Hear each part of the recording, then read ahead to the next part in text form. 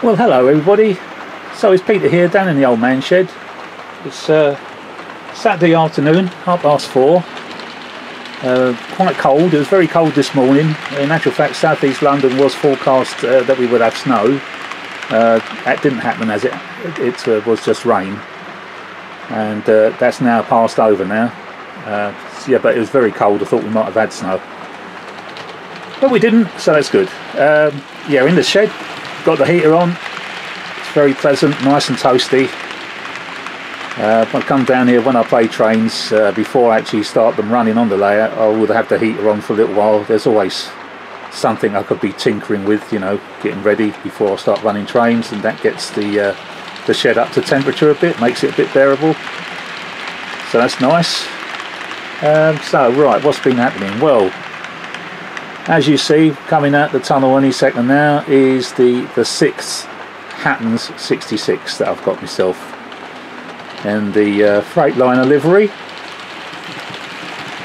running absolutely superbly now. Did it run out of the box? Then this one, Peter? Oh no, of course it didn't. I mean, that's 6 now. This is the 6th loco, and they've all needed attention. None of them run out the box. If it wasn't for the fact I can believe Susanna, I wouldn't believe that any of them run out the box, you know. It's just impossible the way these actual boxes are. They don't line up, so if you haven't got the wobble, it's because Mei Ling in the factory took a little bit of extra care when she stuck the actual boxes on, and you've been very, very lucky. So go and play the lottery, alright? But just reinforce it with a little bit more glue around the shoulder, alright? Don't rely on the glue they use, because until they are wearing in, the weight of that loco is sitting on all those axle boxes, and you will get the odd one pop off otherwise if you don't make them stronger. I didn't, obviously. I've done my usual. I ran it out the box on the 9-volt battery on the rolling road, and yes, it had a wobble, so I snapped them all off, put it back on the rolling road, and it was running sweet. So cleaned up the axle boxes. A lot of glue around the edges of these little axle boxes as well. They don't just end up sticking them on the end. They somehow or other get glue down the side. Well, at least I did, because I didn't have Mei Ling put mine together. You know, I'd probably have Mei Wong put mine together, and she loses a lot of glue. Anyway, at least they weren't stuck to the axle boxes. That was good. So I did my usual, cleaned them up, opened up the holes in the side frame, stuck them all back carefully together, and the result is, well, here she comes now, running absolutely sweet. But I think that's it now. I've got 6. I've got the 2 special liveries here, obviously the C-Mex and the large loco British Rail. The other ones are the normal run-of-the-mill, like the Freightliner. There's a GBRF one over there, a DRS one, and obviously the DB Schenker red one. So that's it. I'm not interested in Biffa or the yellow freight or the orange Freightliner or what is it, the pink one. They look right, but yeah, not for me. So that's it. So that will be stick with a 6 for now, unless they come out with some outrageous livery. Who knows? But yeah, so now what else is good? The layout, I'm pleased to say, as you can see, is running absolutely sweet. Even though it's been cold, come down here, warm the shed up, run the trains. I've got that track stuff that I used, that Inox MX3, and I think the last time I put a track rubber to this layout was possibly over 3 months ago. It's literally brilliant. It puts a coating on the rails, and that coating just goes everywhere, be it on the loco's wheels, be it on the wagon's wheels. I've not had to clean anything. It doesn't do it any harm. I mean, it doesn't build up like normal residue, like the normal residue that you would get from normal running of trains. It just doesn't build up, so you never get any wobbling of the wagons, because they haven't got enough rubbish on the wheel sets to cause it. It always just stays just that moist. And what I do every now and then, I have to just clean the track if I want to. And the way you do that, and there's the rubber, look, you think to yourself, oh god, that's terrible. That's a cloth put around the track rubber that is then sprayed with the Inox. and you literally just put it on the thing and you rub it. Well, don't rub, you just run it along. There's no pressure involved whatsoever, and then the dirt gets absorbed into your cloth, so you keep changing your cloth. And you can wash it, there's no reason to wash it, but otherwise you just literally just run it along, you know, and that's it. And it puts fresh stuff on. The train and the wagons comes along, picks up the fresh stuff, and that takes it round the rest of the layout. I've not, underneath the top estate there, I haven't seen, those tracks haven't seen light of day in months. And I used to try and get in there with the old track rubber on the end of an arm. You know, I've got that track cleaning device, got that one, yeah. And I used to get in, you know, as far as I could into the tunnels there to try and get to the curves underneath that top estate there. And don't bother now. Hasn't been done in 3 months or so, whatever it is. When I started using it, it's brilliant. But I don't have anything with traction tyres. So, because evidently it does ruin the rubber on a traction tyre. So sorry to get you excited, just to let you down again, but there you are. What else? There's a guy who's making 3D models, and he's modelled the wing mirrors for the Bachmann 66s, the Hatton 66s, the freight, not the Freightliner, their EWS, of which I don't have any, but certainly my DB Schenker comes with wing mirrors. And this guy has 3D printed wing mirrors so that you can stick them to your own Bachmanns. So I'll just show you. I've got this is a Bachmann 66, and this one's had the illuminated models, the light unit. So when this is on the track, it'll have all 4 lights on. But can you see on the side the mirrors? Obviously at each end there's 4 tiny little things, very delicate. Obviously, lucky enough, I've got the EWS paint, and I've even got the DB Schenker red paint, so they've been painted up in the EWS brown. And there we are. So that now looks just as good as the Hattons. When you see them side by side, apart from the brightness of the LED lamps that's on the Bachmanns, you would never know that that's not a Hattons running around, because who looks closely at the axle boxes, you know? Especially if you're looking at what, you know, your layout's bigger than mine, you wouldn't notice. So great. So let me show you the DB Schenker, and I'll show you what they look like side by side, because in the engine shed I've got the 2 together.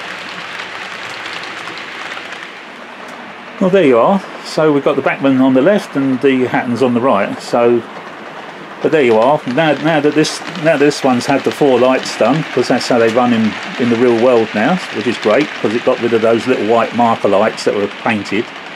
Now you have all the 4 lights on, which is prototypical.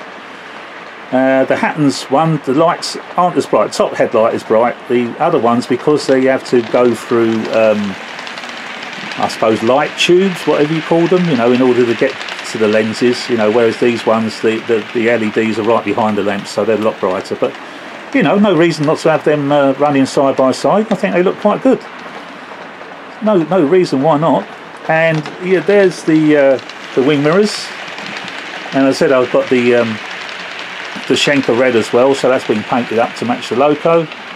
And obviously the Bachmann comes with them fitted as part of their detail. So, but there you are. No reason not to be able to run them side by side. So, not getting rid of any Bachmanns, I can run them together. But there we are. So I thought you'd like to see that. So that, I can't think of the guy. He's on Facebook. He's in one of the modelling forums, and he makes little 3D printed, well, lines, other stuff as well, not just the wing mirrors. He does all sorts of bits and pieces. But yeah, very small, very fiddly, stuck on with PVA, you know, card glue. They're not super glued on. So if they're not strong, but that's fine, because if they take a knock, they will come flying off. But there'll be absolutely no damage whatsoever to the paintwork of the loco. So if ever you need, you know, one day, if ever you decide you've had enough of them, or they're just too much of a nuisance, I mean, they don't come off coming around the track or anything. You just got to be careful handling them, you know, which I am. So they won't come off. I'm the one who's put them on there, so I know that they're there. But yeah, so PVA, it's white to begin with, but dries transparent, so you can't even see. I don't know. That's got.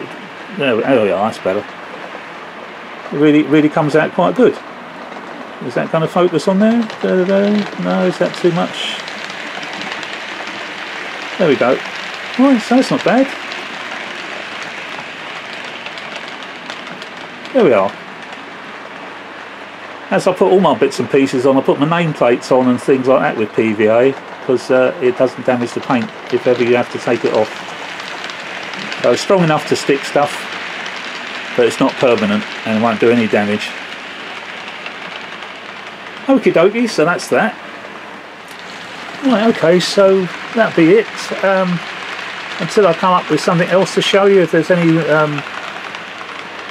work that needs carrying out that I feel I can pass on to you guys, I think that's it really. There's nothing else to report.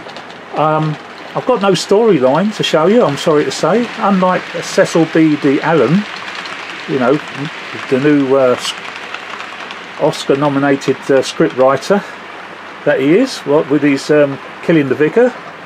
I don't know where I did love the idea that the old vicar was copping a Phil Allen before he got shot. That was quite funny. But yeah, TV detective programs are not the same now, Alan, after seeing your storyline. You know, you have to apply for the job, and you know, you're up there now with Dave of Dave's Trains. You're all becoming, maybe that's the thing, and Tony of Tony Northeastern. I'll get worried when he does his storyline about Mrs. somebody or other. I don't know how he gets his voice too high. It really makes me worried that he, you know, tries to make that voice. And I think even Robert's train sets, yeah, he's done it before now, and little figures, little cars moving. And I think I did it once for about 30 seconds. But the trouble is, for that 30-second film clip, it took probably all day to try and film it. Bloody nightmare. But yeah, so is that what we're coming to now then? Is it? If it's not going to be cookery whilst watching trains, which is what I keep suggesting to Robert, because he keeps telling us what he's had to eat and what he's having to drink and this, that and the other in between these film clips. But he doesn't show us. I said to him, make it a cookery, you know, cookery with trains, Robert. Yeah, I suppose we could all do it, can't we? Yeah. So that's the only thing I haven't done. I haven't done a storyline. Don't really. I'm just looking at all the little figures there. My gosh, I've got to cast the characters up and use, can't I? But no, that's it. All right. So stay tuned, and there'll be lots of little video clips of the trains running, close-ups. To say, very 66 biased, I'm afraid. Next ones, I'll get the 37s out running, the noisy things. But yeah, that's it. So stay safe, people. It's a crazier world out there at the moment, and it's really serious.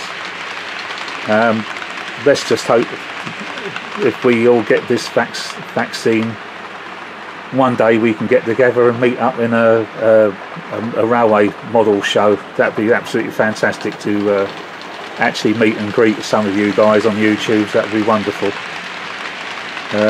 But until then, take care, and this is Peter down in the man shed saying bye bye for now. Okay, thanks for watching. Take care, everybody. Bye.